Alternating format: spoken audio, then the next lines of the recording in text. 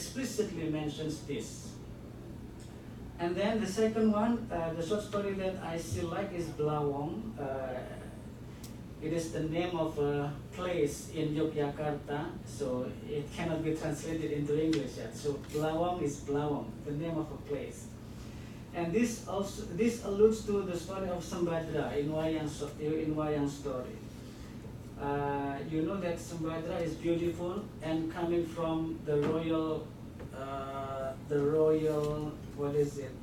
blood. She was gentry. Again, the complexity is COVID, and then there is a conflict between high and low class, because the main character is a man from lower class, and he falls in love with a woman from the upper class. So this is the conflict. And then the feasibility and invisibility, this short story also uses a feasible method. It means explicitly explain Sembadra and the main characters struggling for the success of handling with the complexity and contradiction. The next one is Ternak Corona or Corona farming. This alludes to the story of Rapunzel. So I think you are very familiar with Rapunzel. Okay? And then beauty and captivity because of the quarantine. The main characters has to be quarantined. And then this short story is different from the first two, the previous two. Invisible method. The next one is Sayap-sayap di atas pabrik, or Wings on the Factory. This alludes to the story of Icarus and Daedalus. And then the effect of truth is power and freedom, because the main characters are struck in a factory, and the factory is turned into hospital for quarantine. And then again, this one used the method of invisibility. About institutional analysis, okay, I consider the author. So all short story writers here are lecturers, university lecturers. So they are educated elite. And then the editors are also lecturers. And then the publisher is Universitas Gadjah Mada. So again, this is also an institutional, educational institution. And then this anthology was part of a project. And the project funding provider is Swiss National Science Foundation and Swiss Agency for Development and Cooperation. Okay. I come to the conclusion. All in all, the ontology under investigation is a kind of reminder for human beings to see any crisis, including COVID-19 pandemic, as a tryout to measure how well he or she knows him or herself. So the main characters are representation of human being facing the difficult time, facing crisis in the kind of COVID-19 pandemic. And then the anthology of Indonesian short stories Wabah, published in 2021, is a discourse whose production can never be separated from the articulation of power knowledge. So the institution or the stakeholders that publishes this anthology should be considered for the full comprehension of what this short story anthology means. Okay, I think that's all that I can come up with. Thank you for listening to my presentation. Okay, thank you for our two presenters here. So now we are going to move to the opinions, question and answer question. So please raise your hand and don't forget to mention your name before giving opinion, question, and any question maybe. Oh, let our discussion to give an opinion. Okay. Yeah, from these two papers. Thank you. Okay, so should I comment on one paper or two? I think yes, they renewed the agenda, right? Yes, they changed it, right? So only one, Yeah. I think, right? Yes, I will do for Baba the opinion Okay, great. for Baba ICSEAS. Yeah. Okay, well, okay, so I read both papers, and I want to thank Wenzao for again holding this conference, and I think it's a great opportunity for all of us to share our opinions and to bring our research together. So I'm very happy to be part of this again, and I really appreciate both presentations. Let me comment first on the presentation by Professor Lan. Wow, I mean, this is really fascinating research, right? Because basically you're talking about a micro study in Taitung, and you show how in your study here how they actually got relatively little grants, but they actually did quite well, right? So in that sense, it shows that they're doing something right, and this is proven because they get these grants, right? So that's really clear. Now, in your paper, I like the way you expressed the kind of, I'm a historian, so I like the history of it. This policy, Hakka language policy, it was invented or was started in the years 2000, right? So my first question would be, is that being evaluated by the Taiwanese government? Because we are now 2020, that's already like 20 years ago. So there must be some kind of study and results on what kind of results did that get. I think that's important because sometimes the government makes a policy and then they do something and then we don't know the results, right? So that's one important thing. And then the second thing is, I've already mentioned that you've demonstrated really clearly how it worked quite well. And I also liked your theoretical framework because it was very visible and understandable. But you did your interviews, most of them in 2014, right? Yeah, that is also a little bit, to be sorry to say, that's already 8 years ago, right? So are you planning or have you been able to already follow up with more recent information? Because it would be really fascinating to see, again, the time dimension. How have these mothers or these families been able to integrate over time? I think that would give us a really interesting perspective, which would make your research so much richer and more valuable for us to learn about. So that's my sort of follow-up is interesting. And then also I saw that in your interviews, most of the interviews were done with the people from the school itself, like the administrators and people like that. And I think that point is really clear, how they have multiple identities and how it's a multicultural society in a way, and that they are trying to build a social cohesion through cooperation. I think that's really fascinating. But what could be perhaps a little bit more expressed is, like, you mentioned a little bit the mothers and how they are from Hakka background, and that therefore they can be teachers and can participate, but I'm missing a little bit the details. Like, for instance, one question also would be, what exactly teaching do they do? Because if you do teaching, you must have some kind of degree to be, you can't just come into a university or school and start to teach, right? So there must be some regulations around that, and their social role must be determined. And also, probably the government officials must welcome that and not, I mean, there's so much more that we can learn, right? So I really hope you have opportunity to continue and expand on that, maybe explain a little bit more also. And then I think, yeah, and 6% of the population is new residents, and mostly in Indonesian women. It really would be interesting to find out also what happened now with their children. Because you also mentioned that, right? You said there's one group of immigrants, and then there's the brides, and then there's the second generation. Right? So I think the case study of Taitung, precisely because it's manageable in size and has been quite successful, and it's a bit away from the center because it's not in Tainan where there maybe more Minnan people are, and it's not in Taipei where it's mostly Mandarin. It's a special area that is a really important strength and actually shows exactly what we're all talking about, this multicultural identity. So I hope you have an opportunity to do more research, and I think it's got a great potential to be very sure. But maybe you could already explain a little bit more about the mother side, because you alluded to it, but I felt we need more. Okay, thank you. That's mine.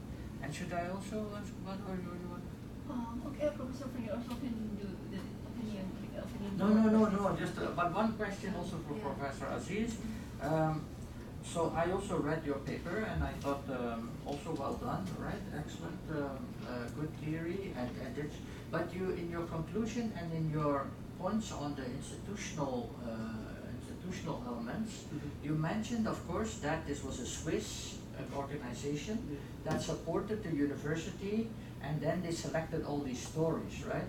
So I think that feels a little bit like there's already a filter there. There's already somebody making the decision who can go into the journal and who can go into the book and who can go not into the book.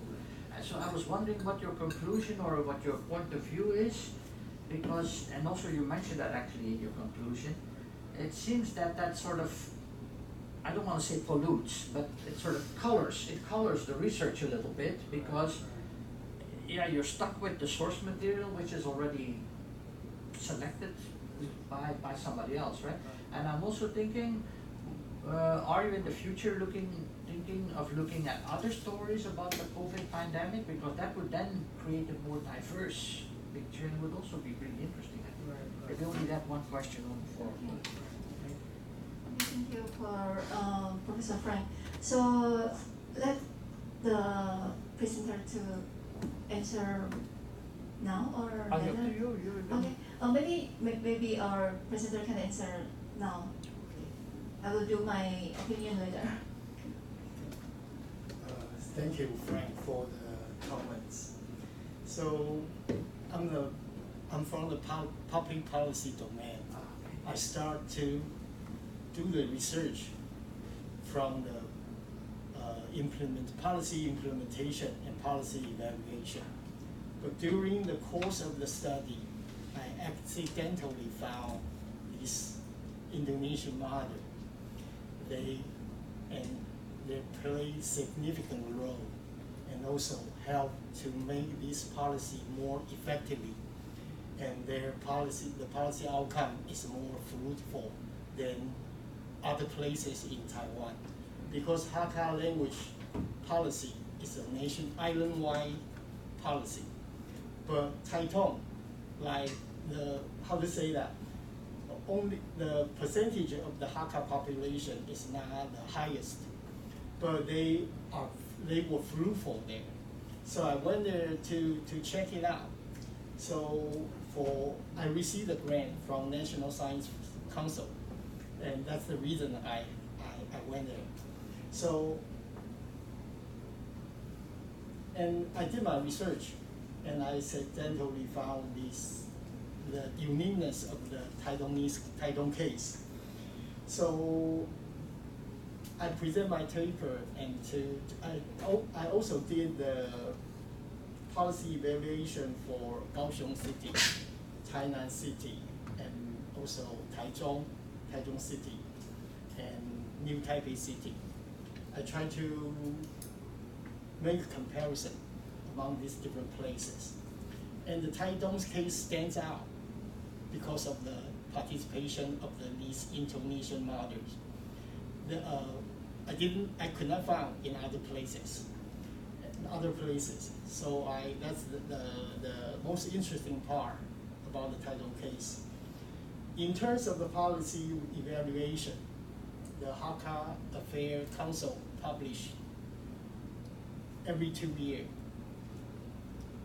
for the policy report on the Hakka language, in a Hakka study or Hakka situation in general,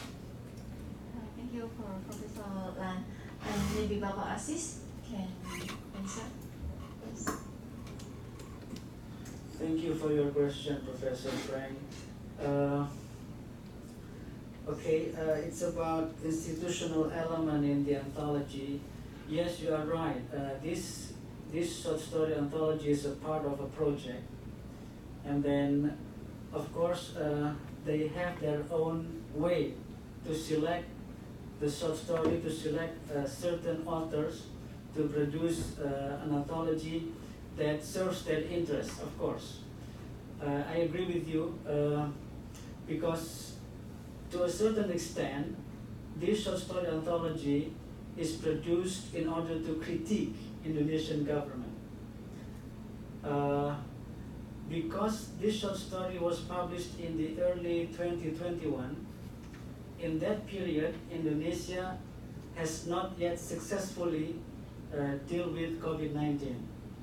So in this case, these education elites, as we can see in on the slide, the editors are the lecturers, the publisher is UGM, Institutional Educational Institution.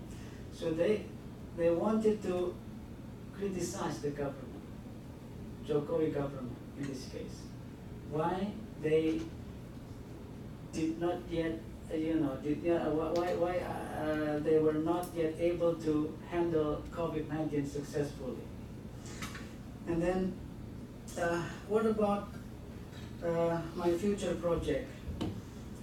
Yes, I will select other anthologies, COVID-19 short story anthologies, and one of my consideration is on selected short stories by Kompas newspaper, published in 2020. So in Indonesia, there is a national newspaper. It is called Kompas, one of the biggest newspapers in Indonesia. Every Sunday, this newspaper publishes short story, and then every June, they releases a collection of selected short story, the best short story within a year. And then one of my data is the anthology of short story published by Kompas in 2021. The same. But in this case, I also try to widen the scope of my research by considering what happened before COVID-19 and what happened after COVID-19. So that's why I will also consider the short stories published in 2019 and then 2020 and 2021. So it is called post-COVID.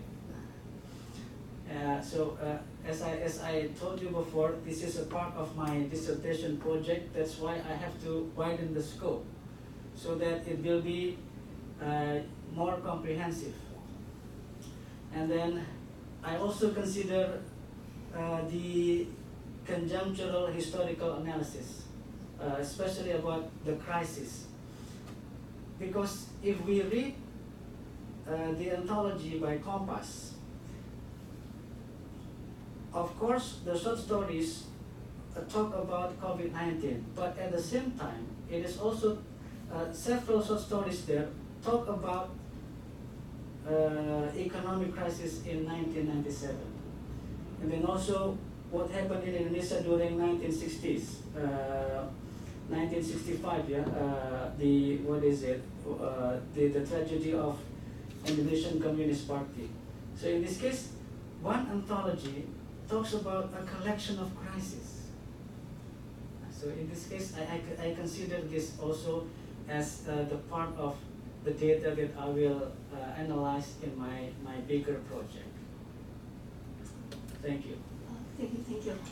We still have time, and I need to give some opinion from Bapak this paper. Okay, this is very interesting paper. I think you discuss the pandemic from the short movie and use the essential and constructive identity as your theory here to discuss, to see the main character in the short movie, to see whether or not they truly know themselves. And what I got in your paper is you stress that the release of the short movie is more likely to remind the public that COVID is nothing but just kind of examination to the test whether or not human being truly know himself or not. And you raised 3 questions on your research: that how the pandemic is constructed or built, and how the institutions related to the pandemic are constructed, and how the construction disclose the identity of the individual and institution. But maybe I'm not read it very clearly, so I missed something you detail in your paper. I don't see that in your paper that you answered the question that already you raised in your paper. Maybe I missed the detail. And what kind of the how the identity of the social built during by the pandemic, and what kind of the identity has been built on the time. And you also mentioned that you use the theory of celiacus. That yes, celiacus. They said that identity plays a major role when the purpose is for recognition, protection, and cultivation of human identities. And your conclusion is there are three characters in the short movie can be defined. One is those who succeed in recognizing themselves. The second is those who fail in identifying themselves, and the third is not yet. So, of course, I not watch the 16 of the movies. I just give opinion from what I read from your paper. So, why there is such recognition of identity needs to be stressed in the story, and the ethnic group need to be what ethnic group need to be protected means. I'm not really sure here. Maybe Bapak Aziz can give us more detail about this. Okay, thank you. Okay, thank you for your question. And then, I analyzed short stories, Indonesian short stories, and then why I relate this to identity, because in my perspective, COVID-19 is a type of crisis, and then in every crisis, human being is being tested, whether he knows himself or herself or not. Okay, just like when you have a examination in school, it's also a type of crisis. It is a kind of testing you, whether you are prepared or not, whether you are smart enough or not to handle this kind of crisis. The same as this one. Okay, so actually this is based on my perspective. So in this perspective, I try to develop the discussion about identity and the discussion about institution and so on. So, of course, maybe other readers have their own perspective. It's okay.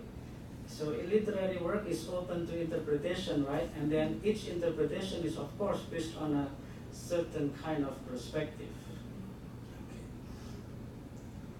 Okay. Yes, I think that's all. Why I relate this to this, why I relate COVID-19 to the discussion about identity. Okay, thank you. I have one more, and you mentioned, you described more about use or reuse Indonesian way in coping with the COVID pandemic. What is meaning of use or reuse Indonesian ways here? Okay, there are some indigenous ways to deal with COVID-19. For example, in Indonesia, people have traditional herbal medicine called jamu. So maybe you still remember 2 or 3 years ago, even the government of Indonesia suggested people to consider jamu in order to make your body strong enough to face COVID-19 virus. So in some short stories, these short stories explicitly mention this kind of traditional methodology to deal with virus. Okay, that's what I mean by indigenous ways to deal with this kind of virus. Okay. If you didn't see the short movie, I think we didn't get what is mean of the use or reuse the Indonesian way. Maybe there is other explanation except the medicine. I also guess maybe it's about the jamu medicine. Yeah. Okay. Wabah or plague is not only COVID-19. In the past, there were also types of wabas, and Indonesian people had their own ways to deal with this. For example, providing, I forgot the name, it's a kind of wooden or padusan, it is called padusan. It is the place where people can wash their hands, and it is put in front of every houses in Yogyakarta.